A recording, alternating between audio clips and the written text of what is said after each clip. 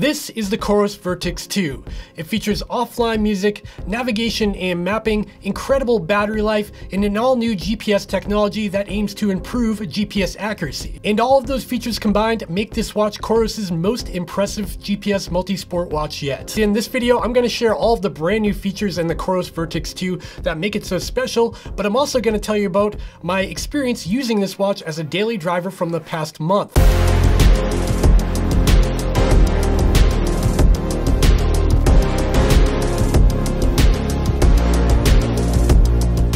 In this video, we're going to focus on the new features in the COROS VERTX 2 and kind of glaze over the common features that you'd find in other COROS watches. Before we dive in, a quick disclaimer: COROS did provide the COROS VERTX 2 for the purpose of this video so I could test it out and share my thoughts with you. I've actually had the COROS VERTX 2 for over a month now, so I've got a pretty good amount of experience using this watch in daily life and also in my activities. Okay, first up, let's talk about the unboxing experience, because as with the VERTX 1, it's pretty special. So if any of you are familiar with the original COROS VERTX, it shipped in this absolutely ridiculous flight case, which was totally overkill. There's no reason to put a watch in this thing, but it definitely turned a lot of heads when they made that move and included this in the box with the purchase of every VERTX sold. And if you are impressed by the COROS VERTX 1's flight case, I'm happy to report they're still doing it today. So here's the box for the VERTX 2, and if you open up the box, you get another flight case. So this is the COROS VERTX 2 flight case here. I mean, don't get me wrong, this flight case is actually pretty cool. You can see here it's got the COROS brand right there on the cover, and it's not the big chunky flight case they included with the VERTX 1. You can see here the VERTX 2's flight case is a little bit thinner, it's a little bit more minimal, which is good because this packaging definitely adds to the price, which we'll talk about a little later on in this video, but it's not cheap. The original VERTX 1 had this like clamshell style flight case that had a bunch of extra room in it, obviously, because it's a watch and it was in this big flight case. So that's what the inside looked like. COROS VERTX 2's flight case is a little different. It's got this kind of lever latch on the front, and then when you open it up, you can see inside I've got another COROS VERTX 2 inside. But this is not a flight case review, so I'm gonna put these aside and we're gonna focus on the watch now. Does that sound good? Let's do that. Well, hello there. Are you enjoying this video? If you are, maybe go click that like and subscribe button down below, because it really helps out my channel. Also, check out the links in the description. Okay, back to the video. Okay, let's talk about the hardware first. You can see here I've got two flavors of the COROS VERTX 2. On the left here, I've got the black and gray. I don't actually know what they call this as a color, but I'm gonna guess it's called slate or something like that.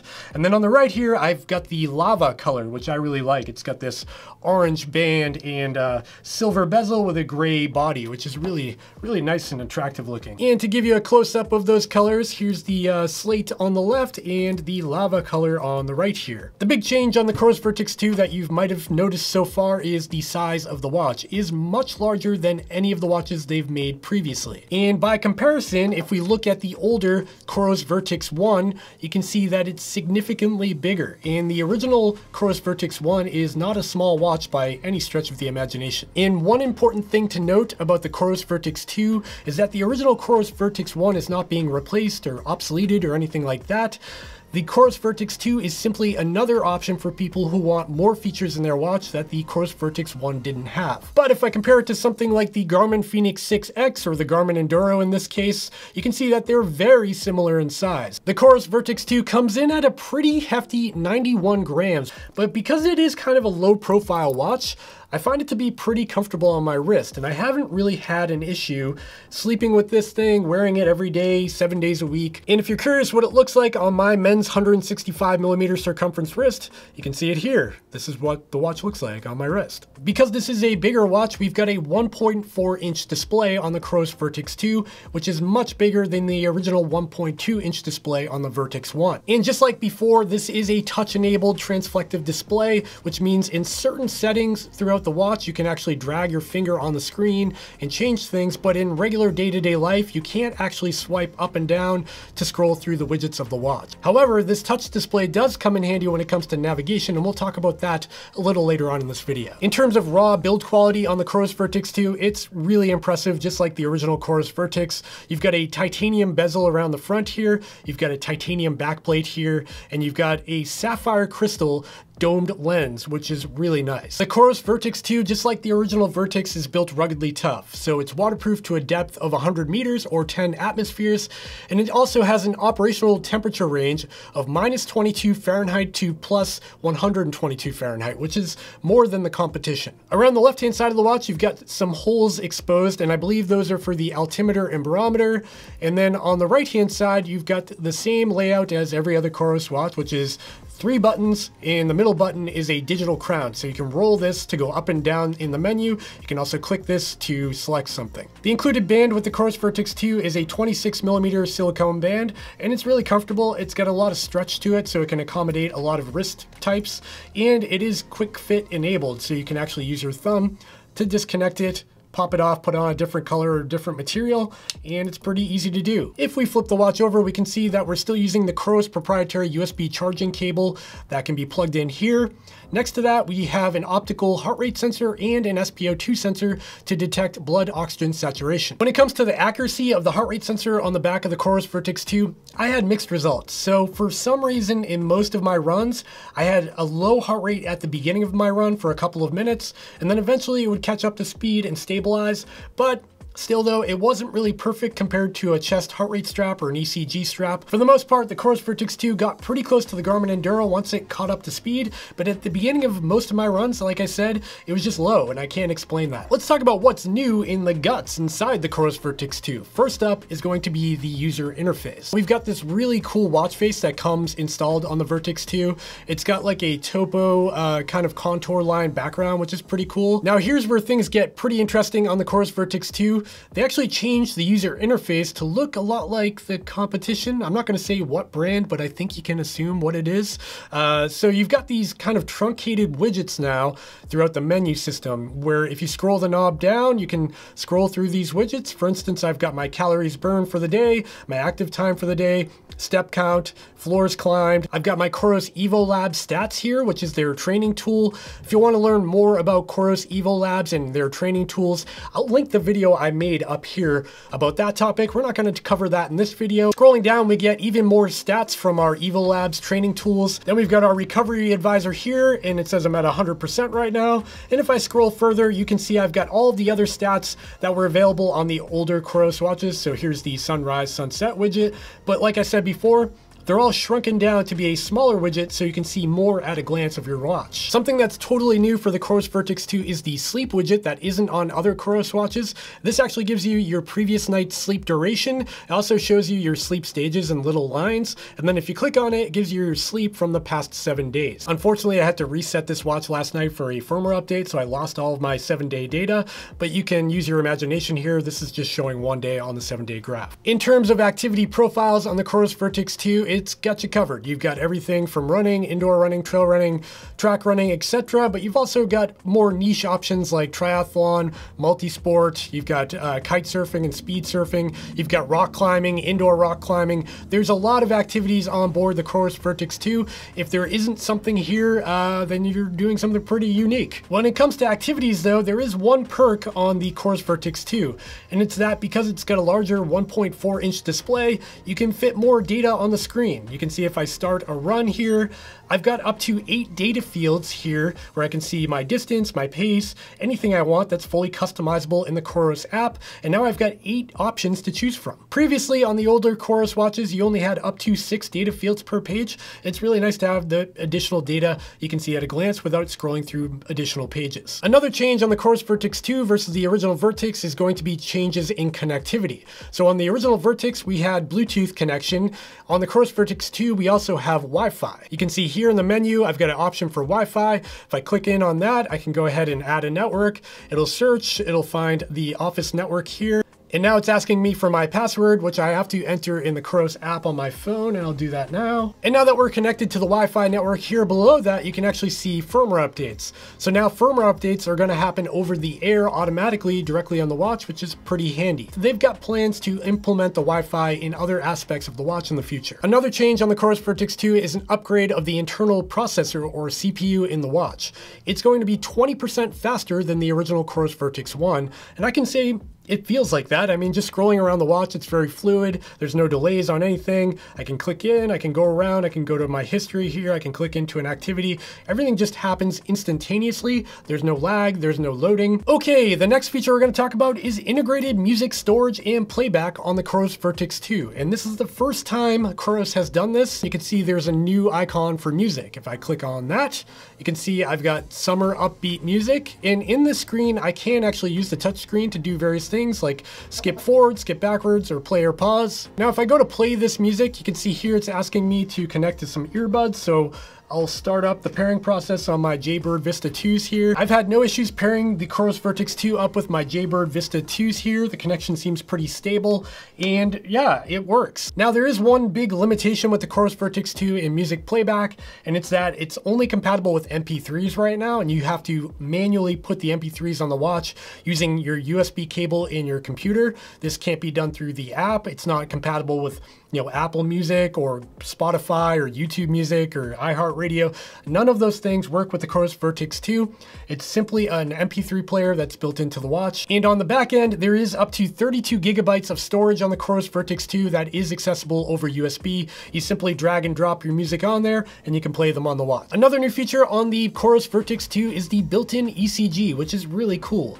Electrocardiogram, or ECG, detects the electronic signals from your heart rate when your heart's pumping. This is generally way more accurate than something like the optical sensor on the back of the COROS VERTIX 2. To use the ECG sensor on the COROS VERTIX 2, you simply put the watch on, and now within the quick menu on the watch, you'll find a new option for HRV test.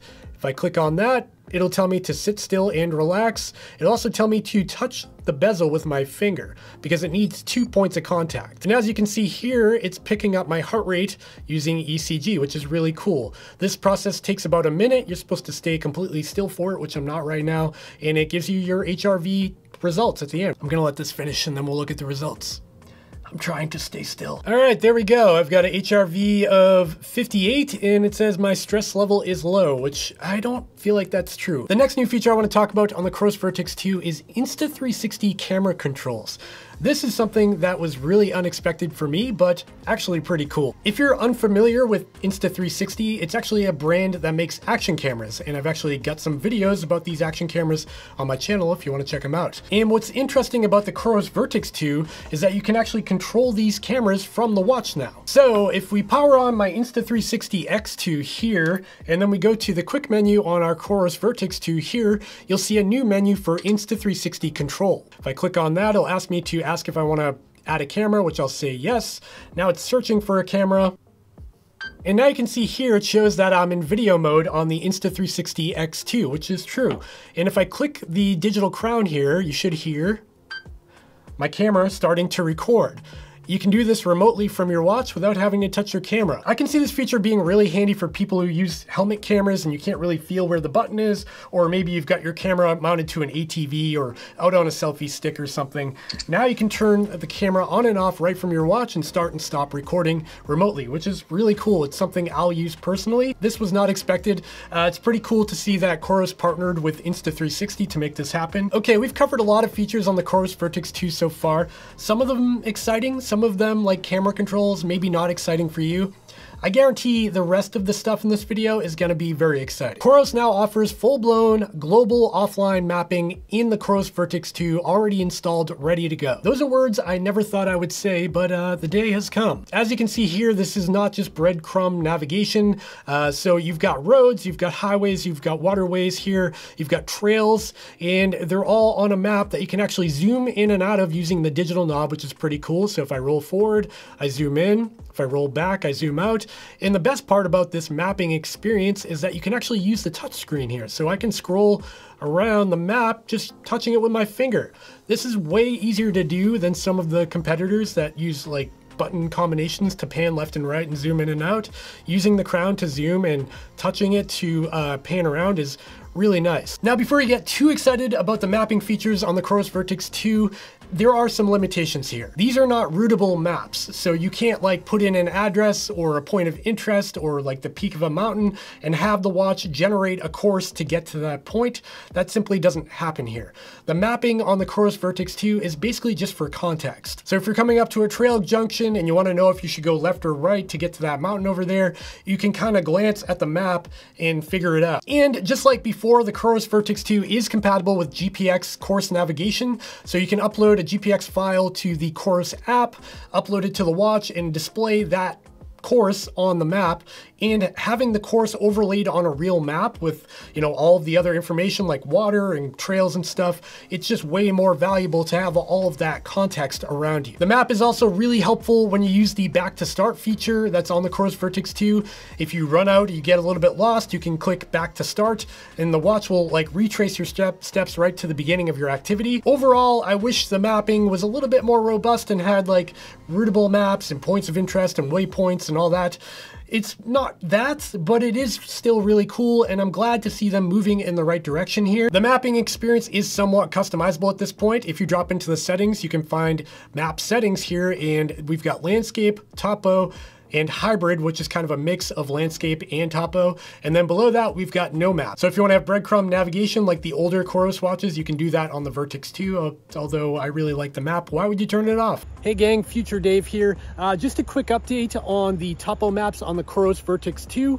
It turns out that COROS is actually going to be updating the firmware on the COROS VERTIX 1 and the COROS Apex Pro to also have the topo maps. So not only does the VERTIX 2 get them, but also those older models will also get the topo maps. Okay, back to the video. Another big new feature on the COROS VERTIX 2, which is kind of the standout feature about this watch, is that it's the first watch on the market, no other watch has it, to feature dual frequency GPS. What this results in is just way better GPS accuracy. COROS says this is most beneficial in a few situations, like if you're hiking next to a cliff line, or maybe you're in a slot canyon where you've got a little opening above you and not great GPS positioning there, or if you're actually in a big city with tall skyscrapers that are blocking your GPS signal. Now you've got the ability to pick up more satellites at a time. So let's talk about my experience with this new GPS dual frequency system. It's been pretty good, but it's really only advantageous in certain situations. I went on a bunch of runs with my Garmin Enduro, the COROS Pace 2, and my iPhone 12 Pro for a baseline of comparison. So to really push the limits of the dual frequency technology in the COROS VERTIX 2, I went to a local trail that's got a bunch of big cliffs. It's got some waterfalls that are really tall. It's definitely not like the Grand Canyon, but it's the best I can do around here with these big granite rocks all around me. In this particular area, I've always had trouble getting a really clean GPS track. So I went on a run. I did an out and back activity so I could see how the lines stack up on top of each other. And I gotta say, the GPS dual frequency technology in the COROS VERTIX 2 definitely proved that it works. So even though the tracks weren't perfect on that out and back activity in the woods with all the big granite rocks around me, I can say that the VERTIX 2 had a much cleaner track than the Garmin Enduro and the iPhone 12 Pro. So this new dual frequency technology is really cool.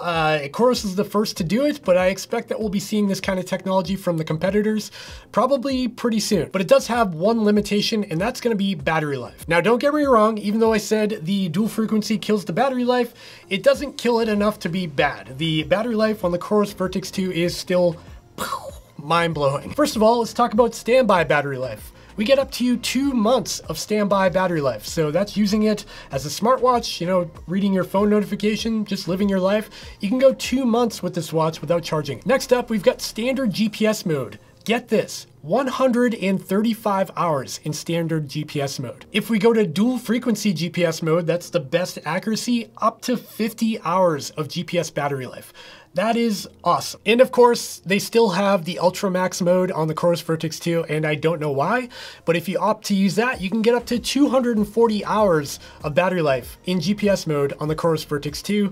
That is at the sacrifice of a bunch of GPS accuracy. I don't see why anyone would use that. Okay, let's talk about the price of the COROS VERTIX 2. Can't believe I got this far without talking about the price. $699 here in the US. That might differ where you are in the world, but that's what it is here. And $699 is a ton of money. Don't get me wrong.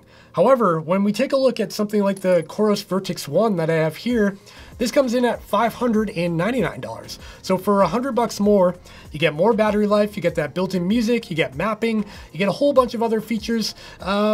Yeah, it's a better watch all around for $100 more. And I think if you're trying to decide between the two, I would just go for the COROS VERTIX 2 if you can swing that 100 extra bucks. Because really, neither of these watches are cheap, and if you're already at this level, what's $100 more? And again, if we look at the competition, like this Garmin Enduro that I have here, the Garmin Enduro comes in at $799, and $899 if you go for the titanium version. The COROS VERTIX 2 is $100 to $200 cheaper, and it has more features. You've got Wi-Fi, maps, music, that's all built into the COROS VERTIX 2, not on the Enduro. Not only that, the COROS VERTIX 2 has better battery life than the Garmin Enduro, and that's something I never thought I would say because the Enduro is no slouch there either. So yeah, $699 is a ton of money, I'm not denying that, but you're getting a lot for your money here, and it's a pretty impressive watch. And now I want to hear from you. What do you think of the COROS VERTIX 2? Are you in the market for something like this? Is $699 too much for you?